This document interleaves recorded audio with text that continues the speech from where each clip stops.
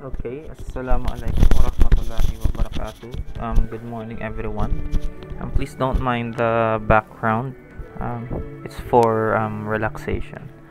So, anyways, today we will be discussing about writing set notations on three sets. Okay. So, firstly po, ang ginagawa po natin dito is actually you will be provided. This is an example, by the way. You will be provided with a given set with all the elements within it. Hindi na po to shading. And you will be given the operation and you will provide the elements, okay? The specific elements. So, for example, let's have this one po.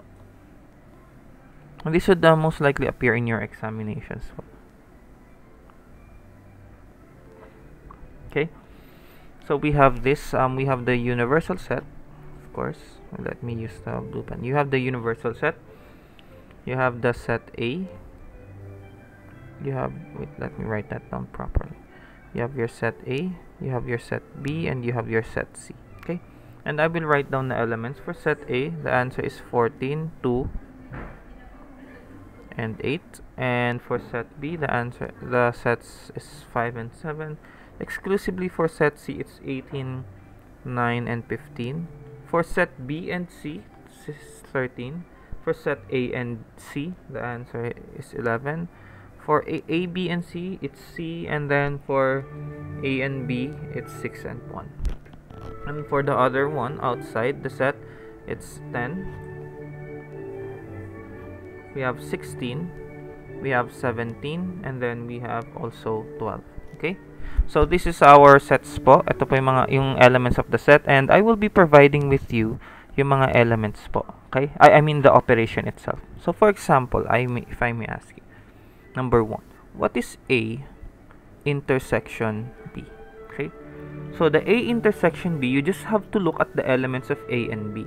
So mangyari dito is disregard niyo muna yung other sets, okay, which is set C. Ang kunin niyo ito is A and ito yung set A, shinade ko siya, and our set B, this one.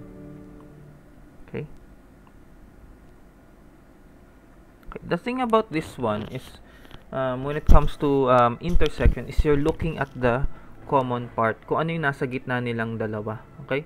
And you will notice, class, na dito sa ating given, ito, in our given po, ang nasa gitna nila or their intersection is actually itong nandito.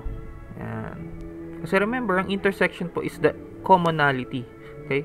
The common part of them. Ito po yung common part nila, which is actually just simply elements 6, 1, and 3. Or any order po. Okay? So this would be your elements. And this is A intersection B.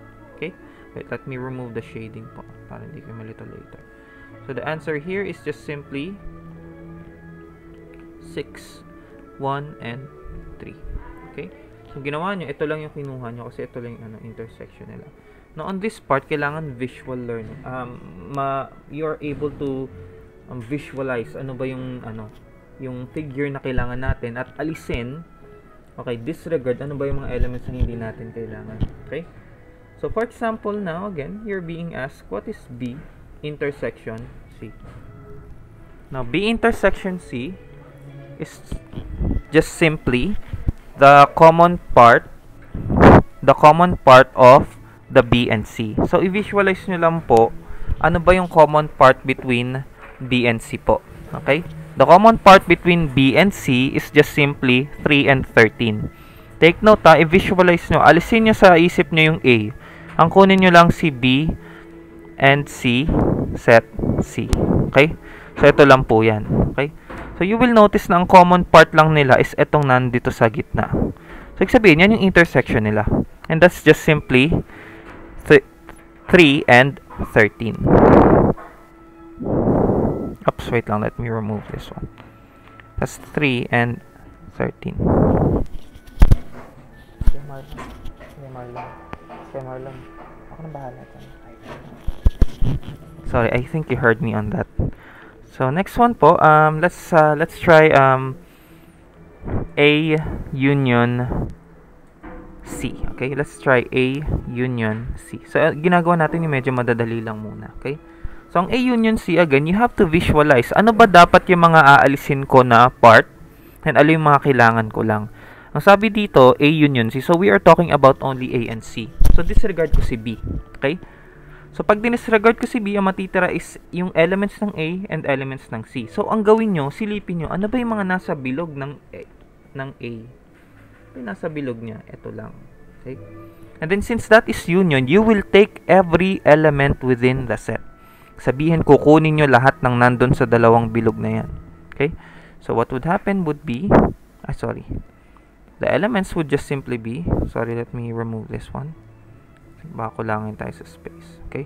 The elements would simply be, isa-isahin nyo, 2, 8, 14, 6, 1. Bababa ko lang. It's 3, 11, 18, 19, 15, and 13. Yan. You have to check. Ano-ano ba yung mga elements? So, we have 2. Ito. We have 8. We have 14. We have 6. We also have 1. We have 3. We have 11. We have 18, 8, 9, 15. And we have 13. So, once na nakuha nyo lahat ng elements, therefore, you're already good. Okay? Yan po yung A union C. Okay? Maybe let's have something more complicated using this given po. Okay? So, I will erase this po. Anyways, you can access that, rewind naman the video. Okay? So, say we have,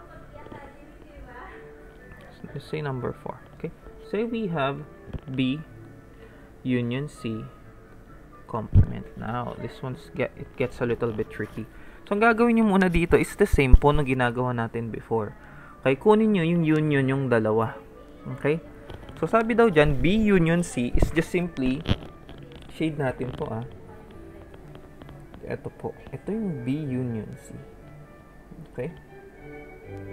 Yun yung B union C. Pinag-combine mo yung B and C. At ang sabi daw dyan, complement. E ano bang ginagawa pag complement?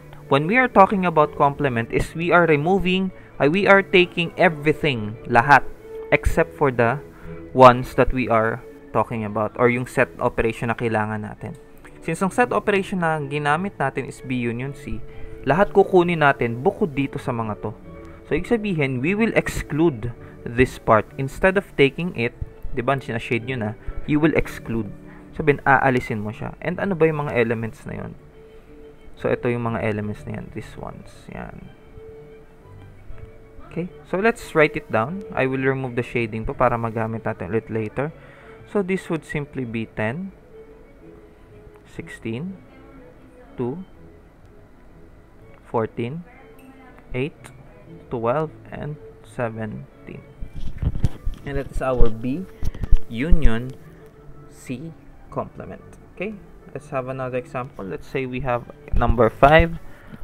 What if you're being asked what is C complement? Okay, C complement is just simply taking C, everything except for the elements of C. So, i-shade natin yung C. Yan. And again, you're taking everything except for the elements of C. So, kukunin nyo yan lahat. Shade natin na ibang color. Kukunin nyo to lahat. Okay? Except for C. Okay? So, again, mangyari dyan, your answer would just simply be, alisin ko ng shading, it's everything but C. So, 10, 16, 14, 2, 8, 6, 1, 5, 7, 12, and 17. So, you have to check. Kung may 11 ka dito sa sagot mo, may 3 ka dyan, may 13 ka, 18, 9, and 15, mali ka na. Kasi ang sabi nga natin, we are taking the complement, meaning we are taking all elements except for C.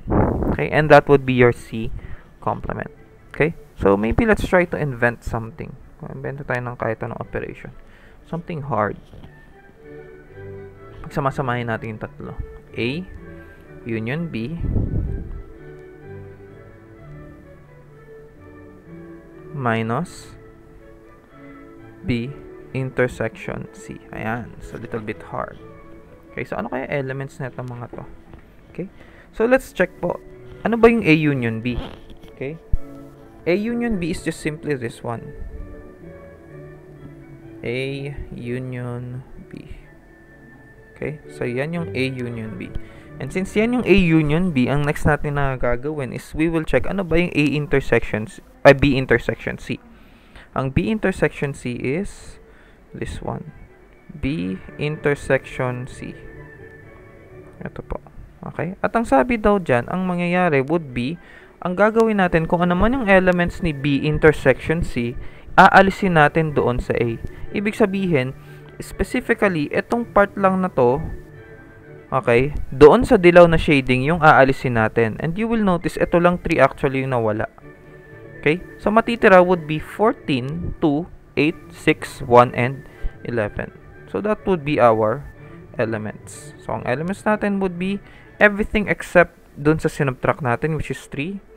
That is 14, 2, 8, 11, 6, and 1. Okay. And this would be your elements. And this one's a little bit complicated na. Okay. But other than that, thank you for listening, everyone. I hope if you have any other questions po, you can review the video or you can ask me dun sa classes natin. Okay. Thank you for listening again. Assalamualaikum warahmatullahi wabarakatuh.